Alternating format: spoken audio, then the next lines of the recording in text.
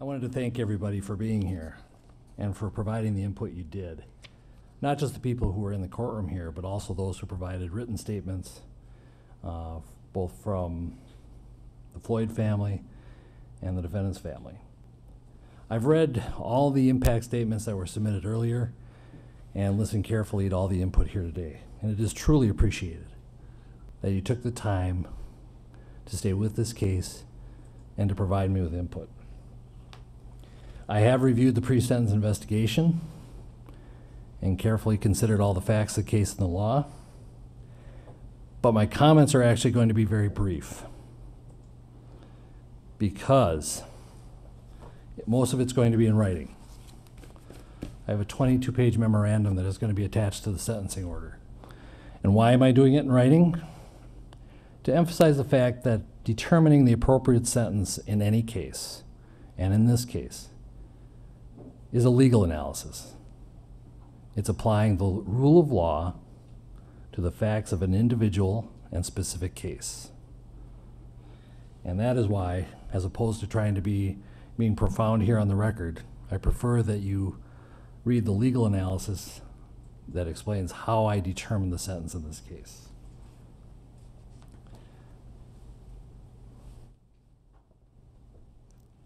What the case is, or what the sentence is not based on, is emotion or sympathy.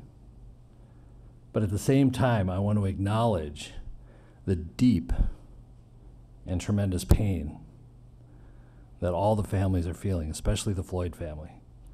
You have our sympathies. And I acknowledge and hear the pain that you are feeling.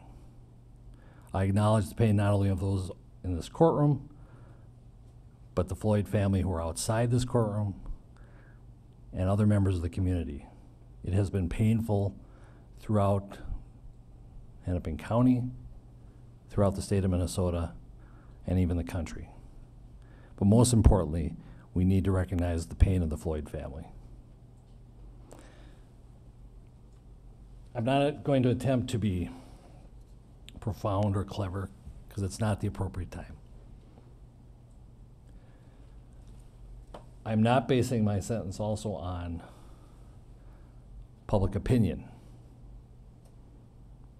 I'm not basing it on any attempt to send any messages. A trial court judge, the job of a trial court judge is to apply the law to specific facts and to deal with individual cases. And so, Mr. Chauvin, as to count 1, based on the verdict of the jury, finding you guilty of unintentional second-degree murder while committing a felony under Minnesota Statute 609.19 subdivision 2 paren 1, it is the judgment of the court that you now stand convicted of that offense.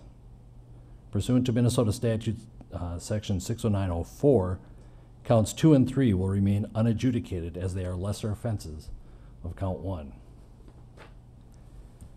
As sentence for count 1, the court commits you to the custody of the Commissioner of Corrections for a period of 270 months. That's 270. That is a 10-year addition to the presumptive sentence of 150 months. This is based on your abuse of a position of trust and authority, and also the particular cruelty shown to George Floyd. You are granted credit for 199 days already served. Pay the mandatory surcharge of $78 to be paid from prison wages. You're prohibited from possessing firearms, ammunition, or explosives for the remainder of your life. Provide a DNA sample as required by law. Register as a predatory offender as required by law. And then you will receive a copy of the order and also the attached memorandum explaining the court's analysis. Anything further from the state? If this needs to be said, we just ask that it be executed forthwith. Defendant is remanded to the custody of the sheriff to be transported back to the DOC or whichever custody is currently holding him. Anything from the defense? No, Your Honor. All right, thank you. We are adjourned.